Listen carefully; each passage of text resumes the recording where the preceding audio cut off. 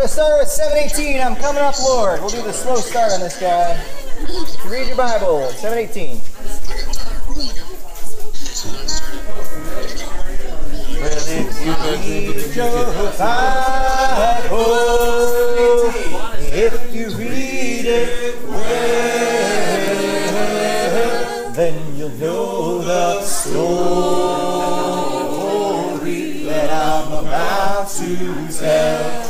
That I'm about to tell.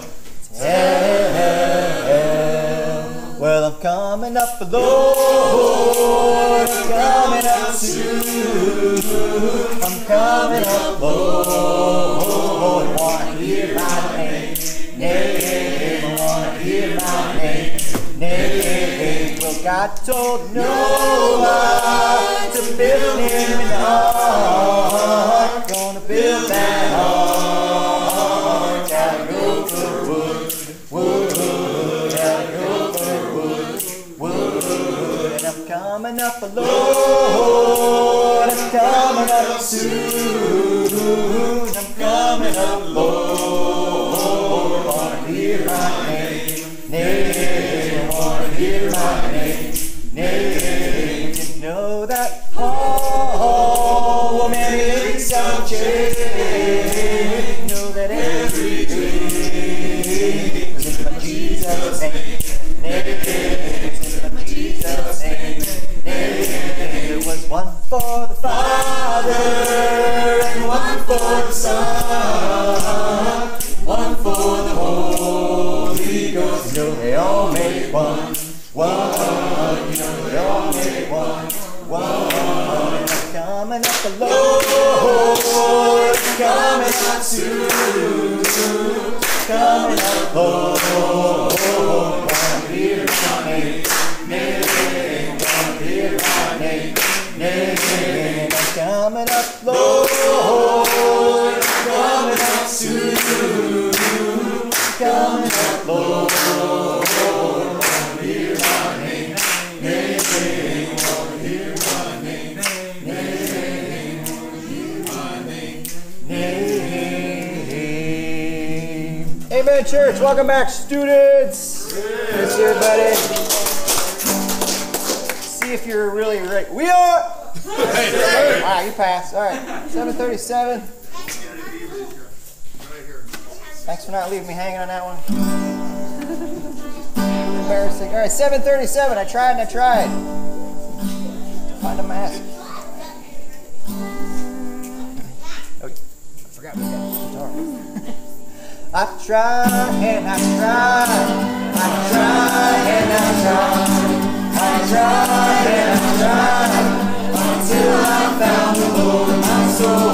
Just couldn't be contented. Just couldn't be contented. Just couldn't be content. No. Until I found the Lord. I prayed and I prayed. I prayed and I prayed. I prayed and I prayed. Until I found the Lord in my soul. Just couldn't be contented. My soul. Just couldn't be contented. My soul. Just couldn't be content. No. Until I found the Lord. I searched and I searched. I searched and I searched. I searched and I searched. Until I found the Lord. My soul just couldn't be contented. My soul just couldn't be content. My soul just couldn't be content. No. Until I found the Lord. I found, yes I found. I found, yes I found.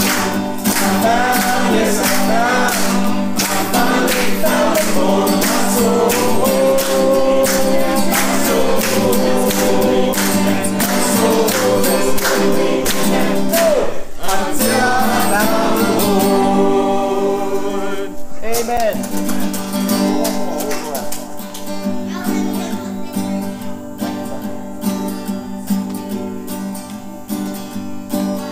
Gotta check the text for those last songs. Back in there. 383. This will is not my home. I'm not gonna forget that. 383. Alright. A little bluegrassy. Yep. Right.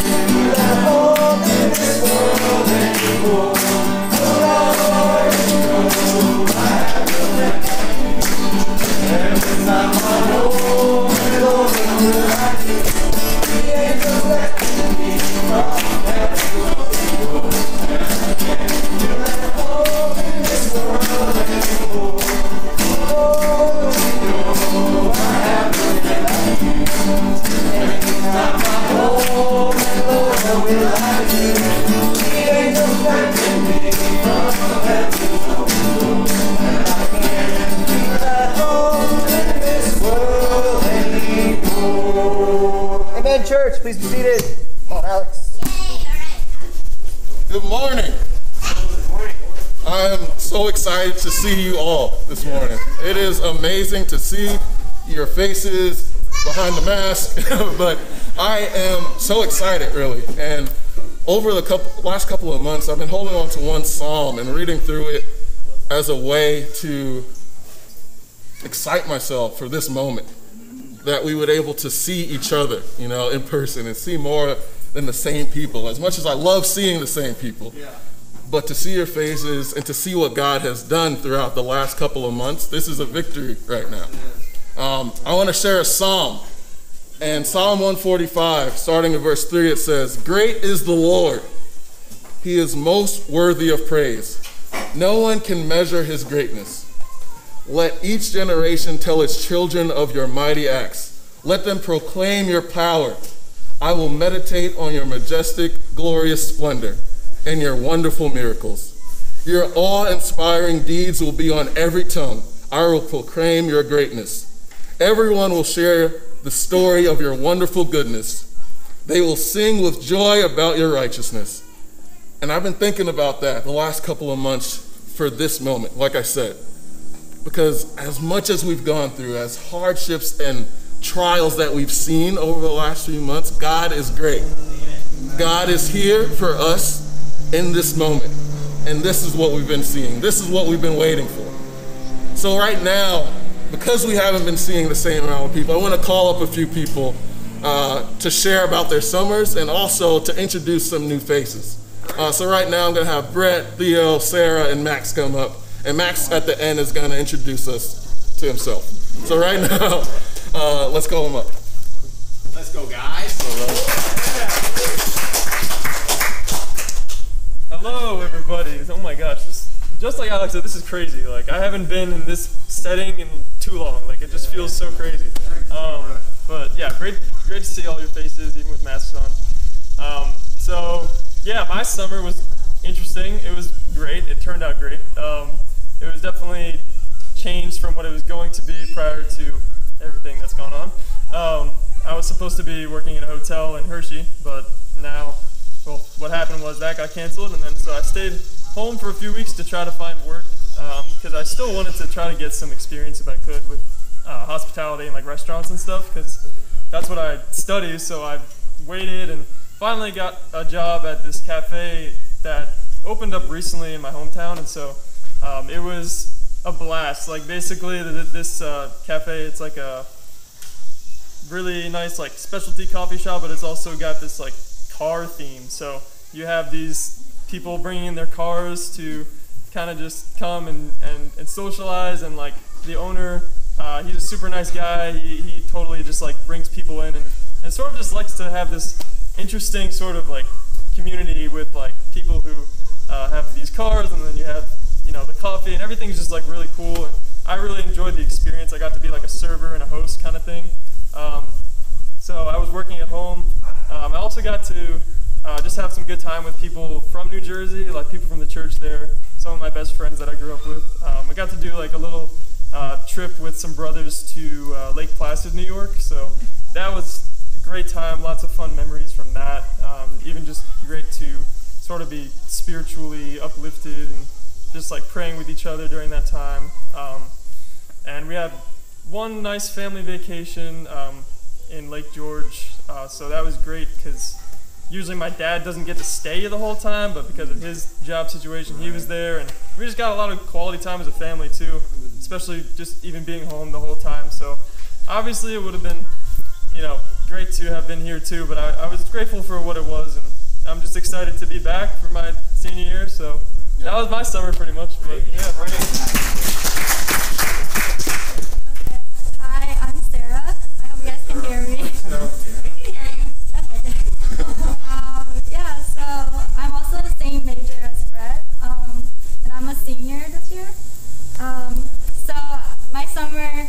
semester is like not that interesting.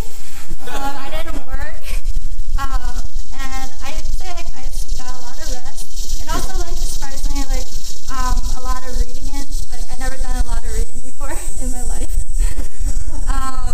and mainly like I feel like I was really able to I guess like catch up in my time with God, because like also like when I was here at school I felt like I had so many distractions, and like sometimes like I would meet up with my group to like see like what we are doing in our quiet times, and like I felt like I was lacking at that time, but like even being home I did struggle a lot, because like it was difficult to also like not have people there for you that easily to talk to you or hold you accountable. But I guess like yeah, I decided to dive more into the Bible, and I think like God like definitely started like opening my eyes, and I like it was nice like being able to I guess learn how to pray and like spend a lot of time in prayer with Him, especially with like everything that was going on like around us. I think like that really got to me, and at times like I felt like I got into this depressed mood, just hearing all this like all these horrible things and all the negativity. And there were like sometimes there would be like when I saw some of my family members, they were like sometimes fighting with each other, where I would get involved, and then I lost sight of God and started I guess also acting out, and like also because like this was just making us all like anxious, but then like I was kind of like disgusted with myself how I acted, so I was able to then just like I realized like no, I need God. And then the cool thing was I was able to like come openly to my mom about like what I was feeling and going through, and like also like we were able to really like talk about God, and I thought like because we never like were that comfortable, I would say, like I never really knew where her faith was, but I knew she believed in God. And then like I also was able to spend a lot of quality time with my dad, because like growing up I like bonded with him only like over sports or like basketball, because he was like the coach, but we never really talked like deeply about things. But I learned he has like a lot of knowledge that I could go to for him to share with me about God as well. So yeah, I think like I'm just happy things like ended on good terms with my family. So yeah. Alright, hey guys, I'm Theo if you don't know yet. This will be my sophomore year here, and this summer I had the privilege to serve at The Forge by Hope for Kids. It's a camp just about an hour outside of Philadelphia, and that took up pretty much every minute of my summer, and it was a blast though. I got to be outside serving with about 30 other disciples my age and college age from basically all over the country, which was really cool, especially during this COVID season. I could have been at home on my computer, but I got to be outside doing a bunch of different things. And the summer really started out with a lot of just physical maintenance work and stuff like that. But as it started to get going, we added on, we had to do fundraising for the camp, because we didn't get all of our income that we have. We also had the opportunity to do virtual camps. And those range from, okay, like we normally have people from within different churches across the East Coast come and send their kids. So we did that virtually, but we also were able to do we could do Camp Miracles virtually, and that has kids from inner city Philadelphia. They normally come to the camp, but we got to do it virtually, and we got to reach out to them that way, which is really cool. We also hosted a day camp there, and we also got to do a lot of bonding with each other as well with the other staff there. And basically those things were all saying like I'm the most important thing, so it was a lot of stuff to handle, but it was a fantastic summer. I got to learn a ton of new things, even just about my own limitations and what I can handle. I got to serve as the activities director, and that means I'm in charge of all the activities on camp and everything that the people are doing. And normally it's a more intensive job because you have the camps there, and I'm in charge of all their stuff. But I got to manage just the staff and how we serve the day camp, and pretty much the day camp was there paying for our rock wall and zip line and pool, and that's what I'm in charge of. So that was pretty much my summer, making sure that everything ran smoothly for them, make sure we are COVID safe, but also learning that, okay, I can't expect myself to handle all of it. Yeah. I mean, definitely the first couple weeks and first days, I was like, okay, I need to be everywhere at once. I need to make sure everybody knows what they're doing, has the stuff they need to do just right. But I definitely got to learn and just see how much I can rely on other people, and even just like trust, okay, if something goes wrong, we'll fix it. I mean, we have a fantastic staff. Yeah. Even just looking at the past summer, like we were asked to do so many different things, and they handled it fantastically. And it was cool just to be able to put my trust in people and then see it actually met and have them like exceed my expectations in that way. And I couldn't be more grateful. I got to spend my summer there. But yeah, that's what I did this summer. Happy to be here. Well, what's up, everybody? My name is Max Geeting, and I come from Hershey, Pennsylvania, the sweetest place on earth. I will move over here because it's centered. And I am studying finance right now. I'm an upcoming junior, and I'm just super excited to worship with you guys. And this summer, it's been a summer of a lot of growing and a lot of learning. I had an opportunity to work with a team out in Australia, online, thank God, and but it resulted in some crazy hours, so it definitely stretched me physically and mentally through that time. And there have also been times where, I guess Satan was really coming after my family, and it's like, there's just been a lot of growth in that aspect as well. So I'm really excited to start and keep in the fight with you guys, and I can't wait to see what God is going to do in this ministry. Well, thank you all for sharing. Right now I'm going to go to God in prayer, and we'll move on our service. God, thank you so much that we are here together right now, God, that we can see you for being so sovereign, God, and that we can see you in our lives as a father. I pray that you protect us as we move forward and as we try to balance our lives in the new world. God, I pray that you can continue to be the constant in our lives, and that you grant us just times that will be refreshing. And it's in Christ's name I pray. Amen.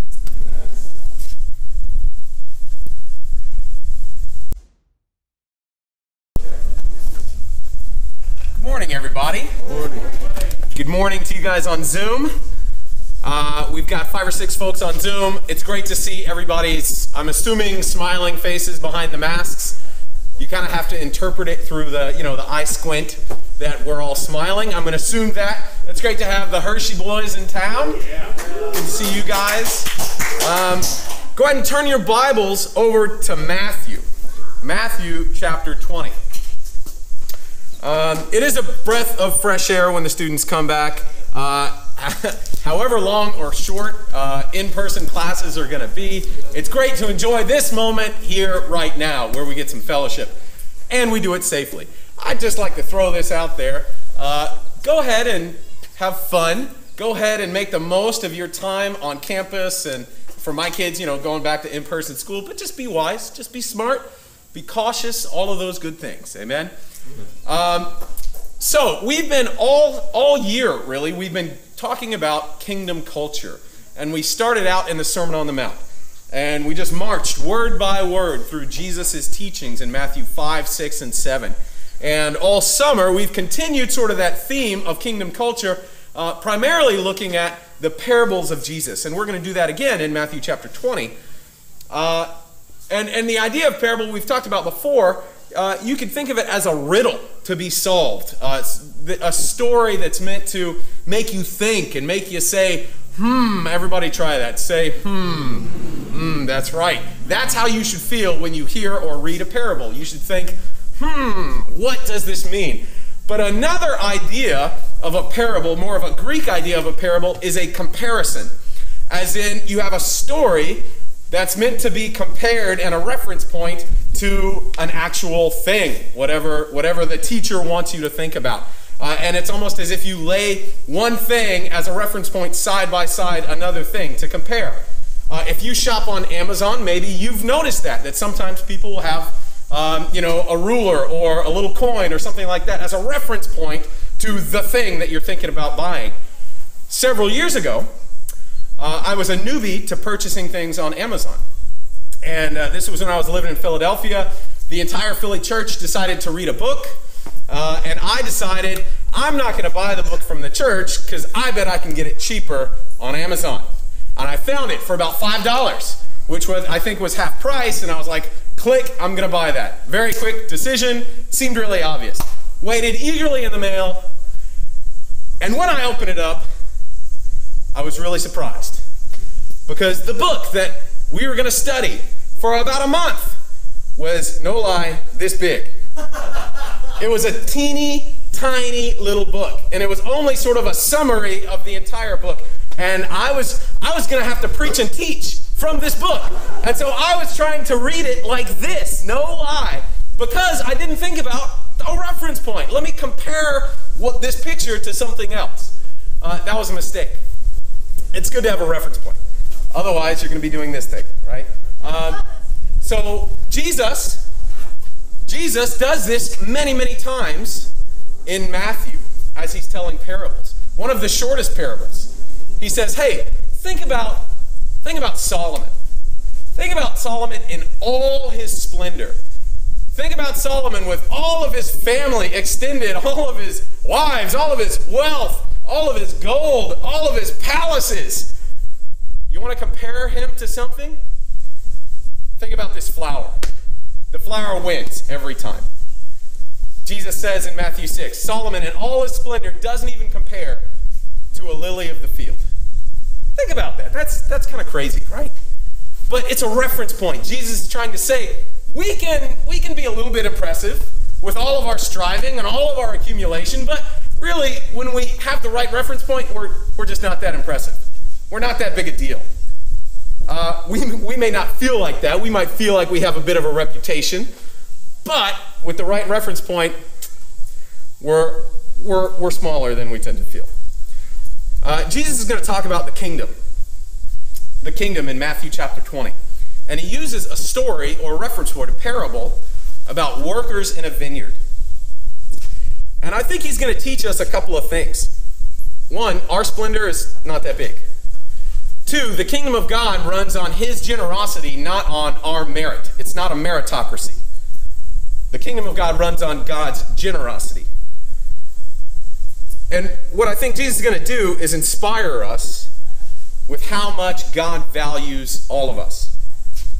I think he's going to remind us that God saves us for a purpose. And when he saves us, it's not just randomly. He saves us for a purpose, for meaning, gives us direction. And gently remind us that we need to be humble before God and before other people. So he's going to inspire us with his words. He's going to remind us that God saves us for a purpose. And finally, he's going to gently remind us that we need to approach God and everyone else with some humility. Let's read chapter 20, Matthew chapter 20. Just for a little bit of reference, if you will. In chapter 19, some children approach Jesus. And some of the disciples are like, get out of here, kids. Get out of here, kids. And Jesus is like, no. Let the children come, because this is who the kingdom belongs to. And right after that, a rich young ruler comes up to Jesus. And we all know this story. That guy walks away sad.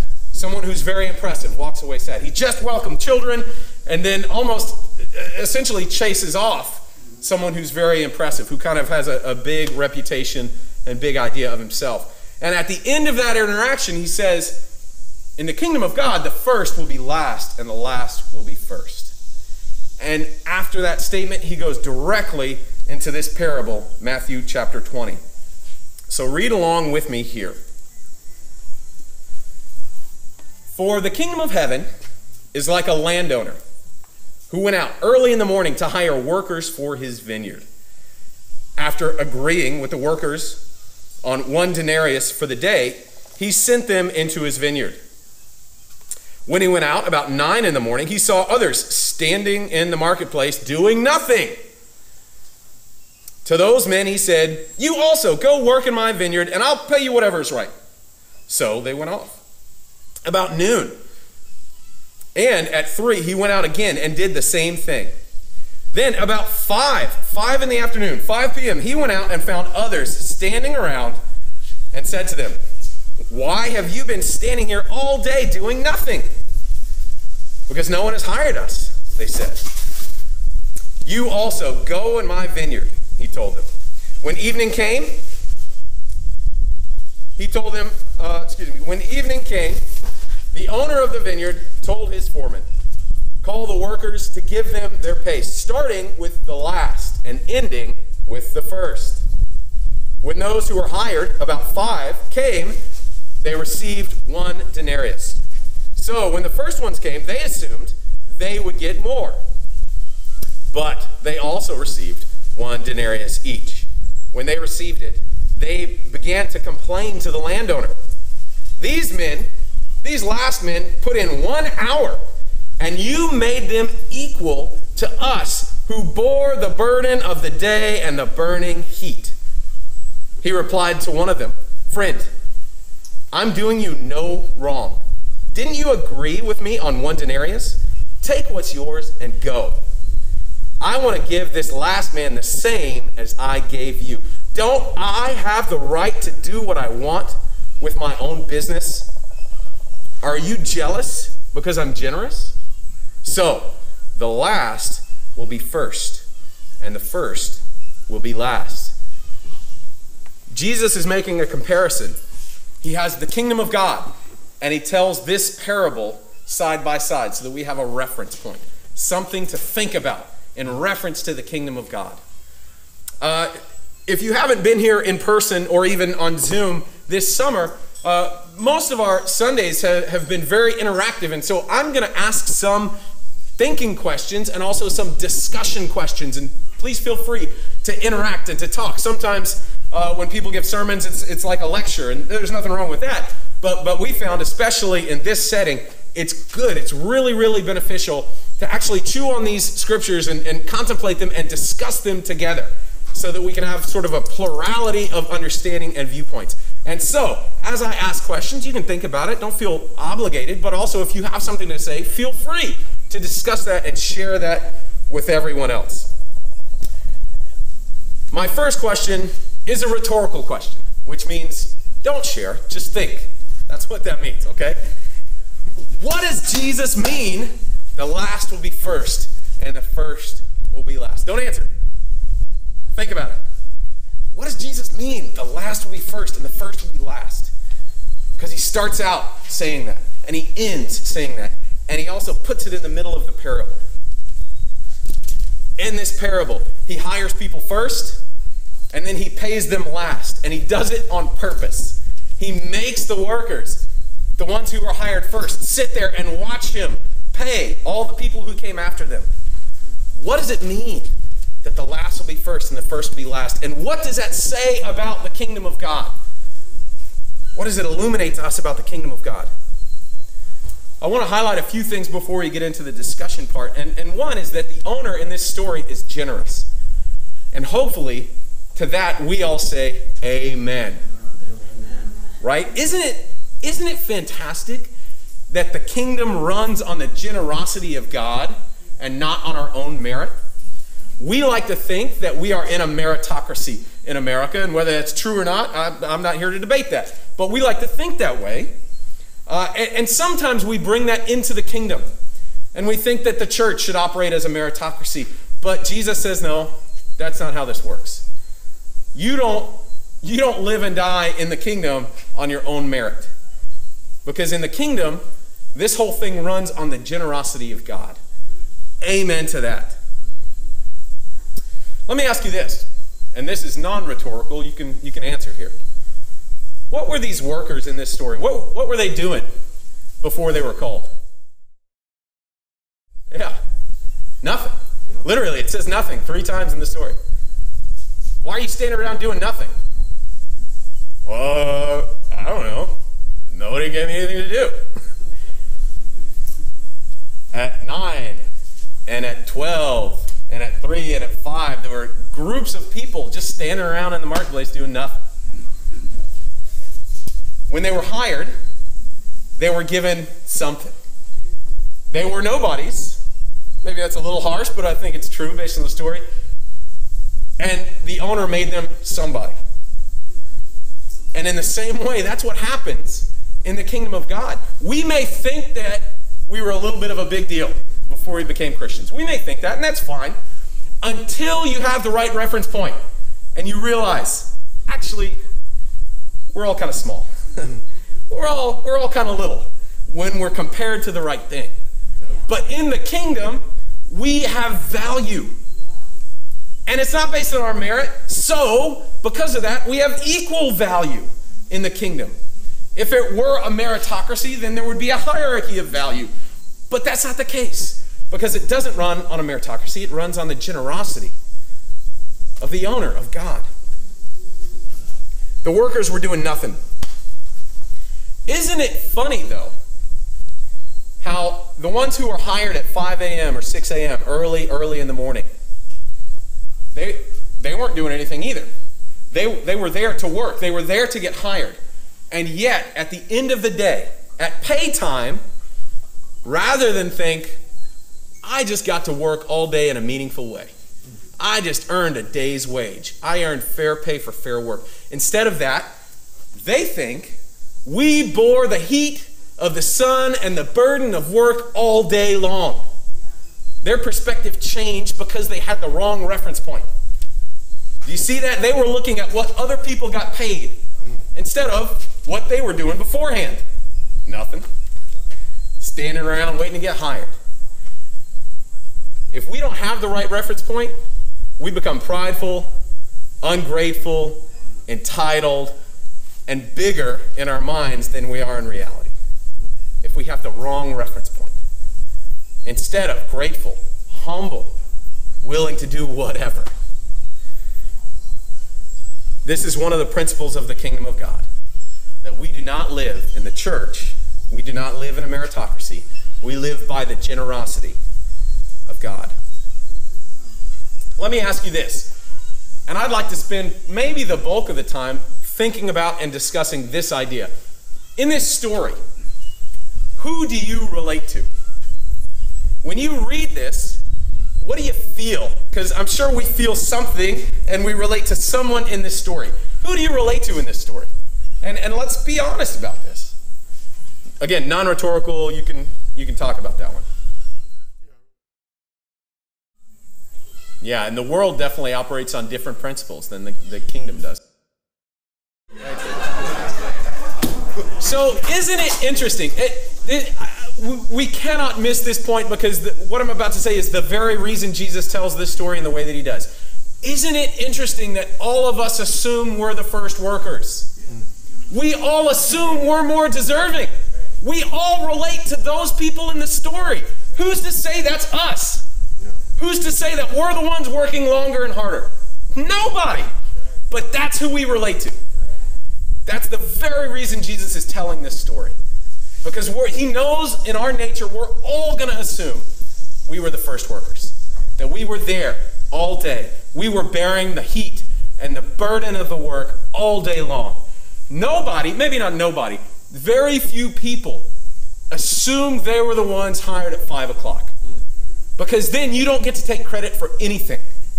You get credit for nothing. You showed up and you got a day's wage. None of us relate to that. Because we assume that somehow we are more deserving. Oh my goodness, that's the very reason Jesus tells this story in the way that he does. To challenge our assumptions about ourselves. And our assumptions that somehow we merit some generosity from God. We merit some wage. Do you remember what Paul said our wages are? The wages of sin is death. What are you earning? What merit? Death. But what do you get in the kingdom of God? Value, life, purpose, meaning, direction, a calling. Not only now, but eternally. Let me think about this. Let's try and extend this story a little bit, okay? The people who got a fair wage, worked all day, and they got a day's wage. And yet they walked away feeling that somehow they were slighted. Versus the people who showed up at 5 o'clock, worked for 1 hour. By then, it's probably like cleaning up the tools or something. I don't know. Never worked in a vineyard. Maybe it's squishing the grapes. That'd be kind of fun. Which of those two groups are more likely to show up the next day? The last ones. As a matter of fact, I bet they would be first in line, wouldn't they? The point here is that perspective is so vital to our own faithfulness in the kingdom. If we take the perspective that we are entitled, we're somehow deserving, we've earned something from God, we are less likely to show up the next day and the next day and the next day. And we're much more likely to start thinking about other job offers, other opportunities, other things that you somehow are more deserving and that are going to be based on your merit, forgetting the wage that we really deserve. But if we can relate, if we can choose to take on the perspective of the one hired at 5, that everything that we have is a gift from God, that we are totally undeserving, and what a privilege it is just to be in the vineyard, we're much more likely to show up tomorrow and the day after that and the day after that, no matter the other offers that come along. Jesus is challenging us in this story to have the right reference point. Relate yourself. Choose to feel like the one who was hired at 5 o'clock instead of the one who was hired at 5 a.m. versus 5 p.m. Because the principle that the kingdom of God runs on is his generosity, not our merit. God gives us value. One of the things that was offensive to the workers who had been there all day, what he says here is, you made us equal to the ones who were hired at 5. And the owner goes, yep, that's exactly right. I gave you equal value. That's exactly right. Is that offensive to you? Let's talk about that for a second. Why? Why is it offensive to think that we're valued equally, not based on our merit? Now, let's remember the context in which this story was told. Little children come to Jesus, and the rich young ruler came to Jesus, and they both brought the same stuff. Nothing. Nothing. And to one of those groups, he said, you're going to be something. The other walked away in the same state that he had approached. Nothing. Because all of his stuff really amounted to nothing, and yet it kept him out of the kingdom.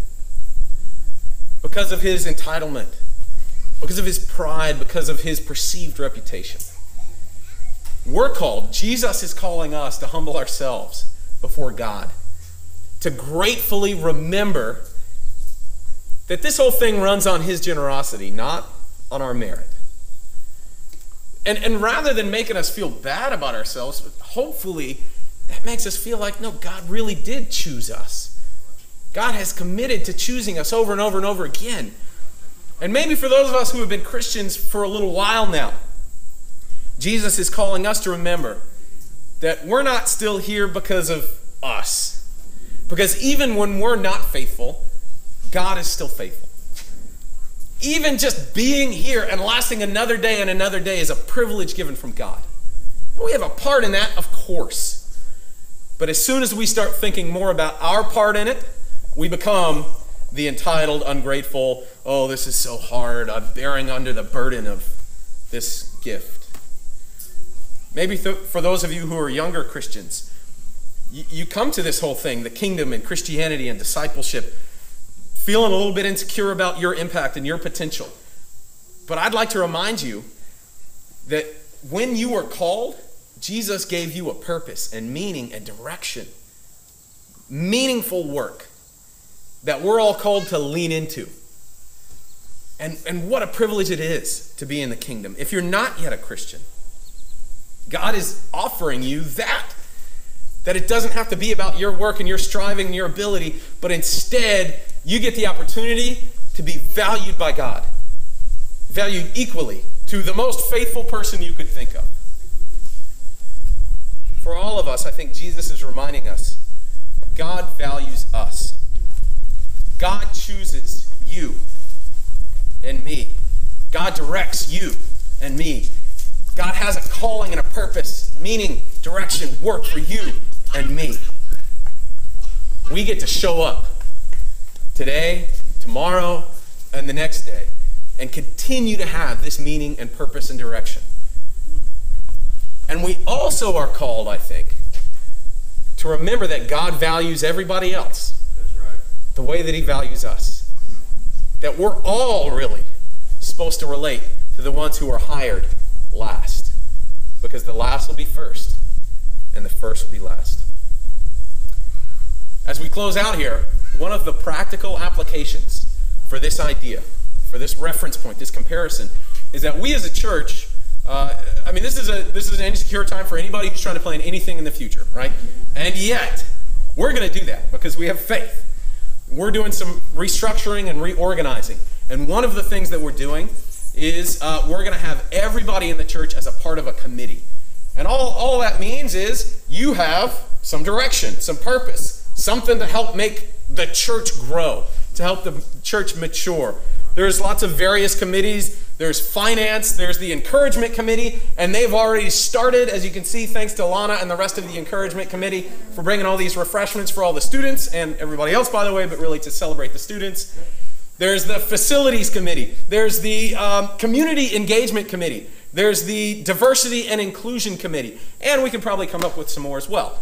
But the goal would be for every person, every member of the church, to be a part of the committee and help make the church happen, help mature the church, and help the functions of the church. That's one of the ways that we can all see our value and add value to the group. Amen? So we're going to talk more about that in the coming future.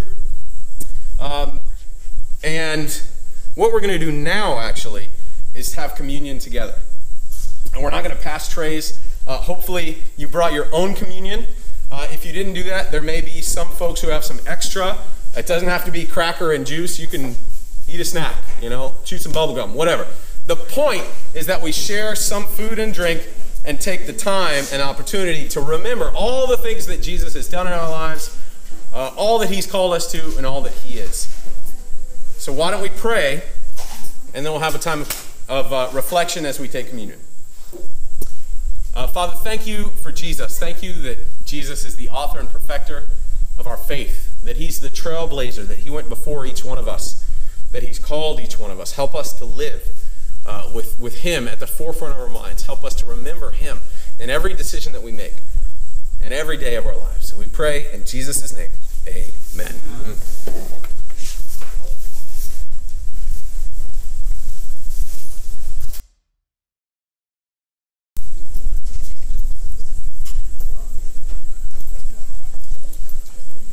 Part of our community meditation, if you wish to join us, we'll sing 457, When My Love to Christ Grows Weak, 457.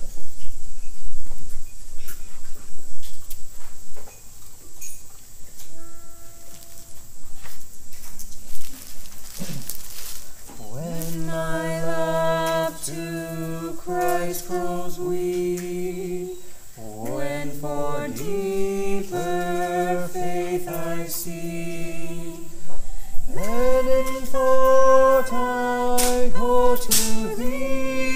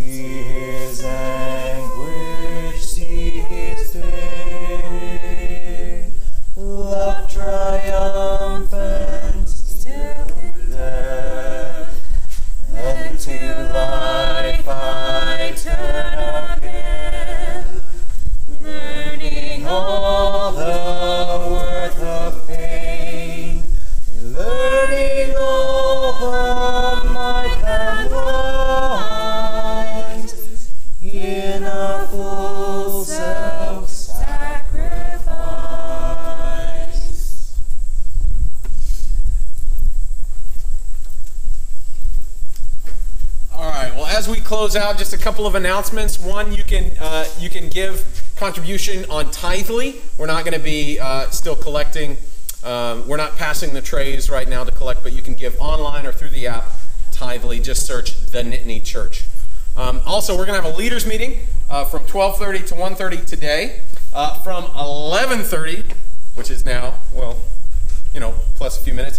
From now until 12, we're going to have encouragement and frivolity and mirth brought to you by the Encouragement Committee.